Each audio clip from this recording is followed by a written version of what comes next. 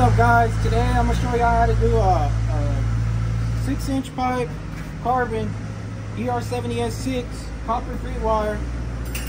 And right here I have the pipe all prepped up, as you can see. I'm ready to tack it up. I'm using a 532 spacer from a stick rod. Just took off the flux and bent it in a U or V shape.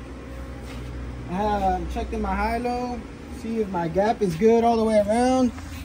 Prepped inside about you gotta grind inside and out. outside. You know, make sure you get all the mill scale off. Well, let me just tack it up. I'm gonna use 3 penetrated tacks, and then I'll mock it up in the 6G position. For the 6G, I got 3 penetrated tacks, one at 12 o'clock, 9 o'clock, and 3 o'clock. The reason I got this bottom open, it allows me to go from farther start. Usually some people start from straight down center of the pipe, but I like to start a little bit off of it, probably like at the 5 o'clock mark. Makes it easier for when I'm doing my hard side. I have to use my hard side less, or be on my hard side less. I'm gonna keep my rod inside the pipe using the back feed method, and I'm just gonna be traveling up the pipe all the way till I close up to my first tack, and then I'll start on the other side and just finish it off. I'm running at 100 amps, and it's gonna look. What about the stick out on your tungsten? Stick out, not too sure if you can see from there, but not too much. I'm gonna be using the freehand technique. Also resting my fingers on the pipe, and this is how it will look. Basically, I'm just gonna move up and down, up and down. Keeping the wire on the top side of the bevel. Yep, all the way up, all the way up. Alright. Alright guys, I'm trying to get you a nice little arch side here. Especially you want to keep the rod in the back. Well, this is for the bottom. I want to keep the rod in the back. Keep it levitated on the puddle, you know what I mean? Keep the tension in the puddle. Keep the tension on the puddle. You don't really want to let off, but if you do, just feed that wire back in, you know? And it's a constant feed with his hand. Once the wire runs low, he'll just have to feed it, as you can see. Not very much, but you know, after a while you get the feel for it, you know. Watching the bevels break down. Yeah, make sure you break down both sides of the bevels. Just feed it. It's nothing too hard to it. All right, guys. So now we're getting towards the side of the pipe. You don't want to put the wire as deep inside, but you still want it a little bit on the ID, just so it'll build up. You can see it slowly building up on the side. You know, once you get up to the top, some people like to dab it, but you could still keep the tension on there. You just got to make sure that, you know, it doesn't get too fat on you. If you ever get on it, no matter, don't even risk it. Just stop, position yourself better, and restart again. Simple. I always like to feather my stops and starts, using it, making it into a lamp.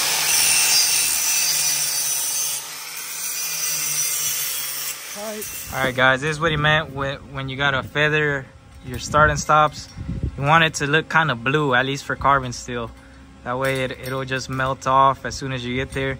You're gonna want to warm up the start and then start to add your wire. And then when you get to the top, I'll show you how the tie-in looks. You guys can see he warmed up the tack. Just manipulating the tungsten side to side, dabbing the puddle. And he's getting pretty close up to this tie-in. Yeah, guys, I'll show you that right now. Alright guys, as you can see, he's just constantly feeding with his hand. He's constantly feeding. And here comes the tie-in. Just want to get it nice and warm. Nice and warm, and you know, just let it fuse, you know. There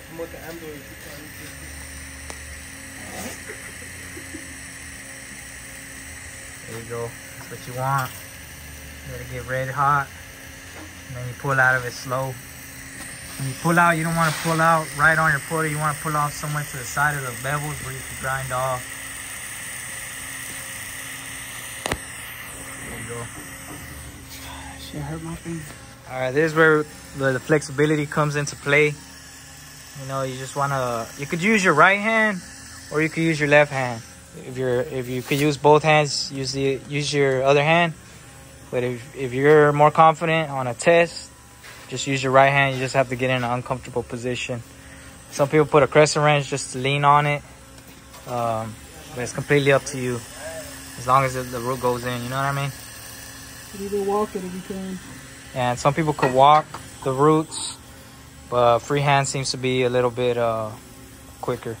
All right, guys, another thing to mention is you only really want to go about halfway on the pipe. You can go a little bit more, but if you finish one whole side, that increases the chances of your gap tightening. So you just really want to get the bottom done first and then move on to the top. All right, guys, this top side of the pipe, it's a different method than the bottom side, because if you do the same thing on the bottom, you're gonna drip. So I'm gonna show y'all right now the technique that he's using on the top to make it look the same size as the bottom, all slicked around, you know. So I'm gonna try to get y'all a little arc shot. You can kind of see the wire is not as deep into the bevels. It's like a little bit inside the bevel, and he's just keeping the tension on there. When he has to feed the wire, he'll just dip it. If the gap starts to tighten on you, you would just use the tungsten to open up the walls and then dip some wire accordingly, you know. And if it's way too tight, you turn up the heat. Turn up like 10, 5, whatever you feel like. But so far, he's kept the same amperages all the way around because he had some nice tacks in there. And like he did what I said, he welded the bottom side first, and then he moved up to the top. All right, guys, the tying is usually the trickiest part. All you want to do is feather the tie-in spot, and once you get to the tie-in, just dab the metal. Dab the metal until you get maybe like half an inch past it, and then just pull off to the side of the bevel, and it should all come out good. Just pop off right to the side, let it get warmed up. At that point, you're already fused. And there she goes. All right, guys, now that your root is complete, what most people do is they'll grind off any silica.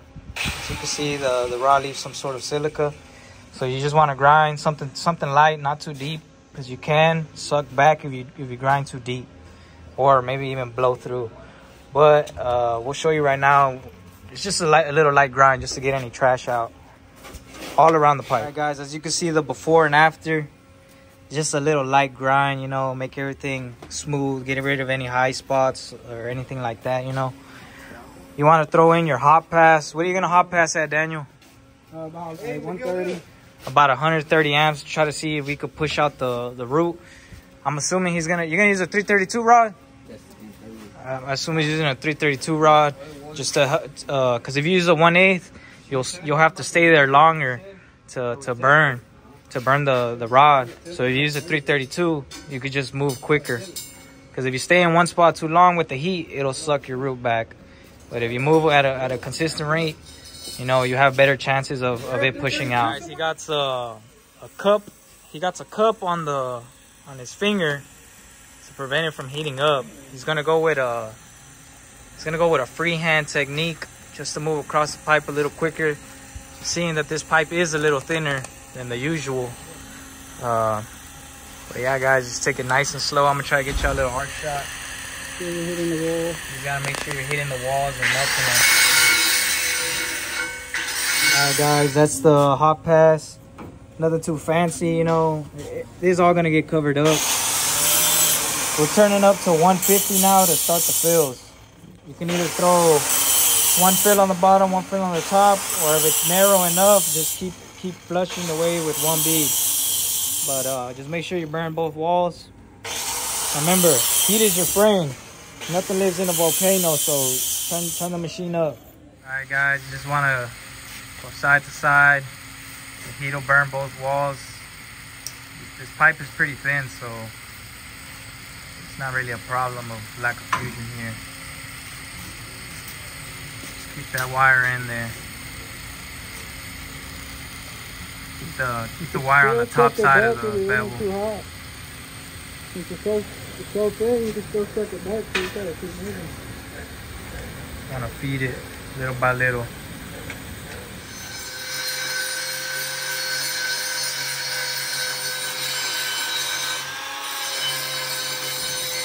Alright guys, you can see Daniel's flushed out with the pipe all the way around.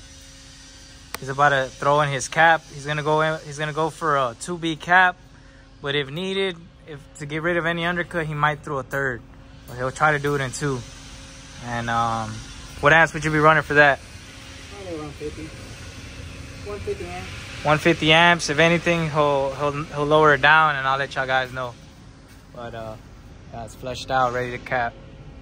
Let it cool down before you hit your cap. All right, guys, as you can see, you want to throw your first bead from the bottom bevel to a little bit, maybe like 3/4 of the whole gap, and then your next bead, it'll be thrown from the middle all the way to the other side of the bevel. And I think he'll be able to get it with a 2B cap. This is what the motion looks like. Just back and forth, you know, real steady. Keeping the wire in the middle. Keeping consistency is the key to having a good cap. It's all in the flick of the wrist. You don't really got to be moving the arm too much. It's just mostly your wrist.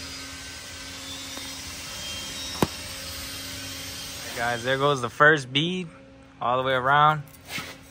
You want to finish one whole bead in a whole circle and then jump to your second bead and then finish it off in a whole circle. You don't want to throw both sides of your cap on this side and then leave this side still flush. You want to go by layers on your caps. So you want to start always stacking from the bottom up on your caps. Just keep the same consistency all the way out. You just gotta let the pipe cool down, maybe like 5 minutes, or turn down a couple amps. But right now we got time, so we're just gonna let it cool off. You know, go get a drink of water or whatever, and it should be ready for the next bead. All right, guys, that's the finished product. As you can see, a 2B cap all the way around. Like I said, you want to stack that second bead from the top bevel to about halfway of your other lower bead. And at the very end, you want to just grind out any fish eyes or anything. But it's all good. All good, all consistent, all the way around. You know, you just want to take your time with it. You know? Anyways, guys, that concludes today's video. Like, comment, subscribe. But most of all, comment what y'all would like to see. What type of metal y'all would like to see being welded, like stainless, Inconel, some more carbon. We could probably try to find some chrome, but it's all mostly the same, but just different concepts on some parts of it. But yeah, guys, we out.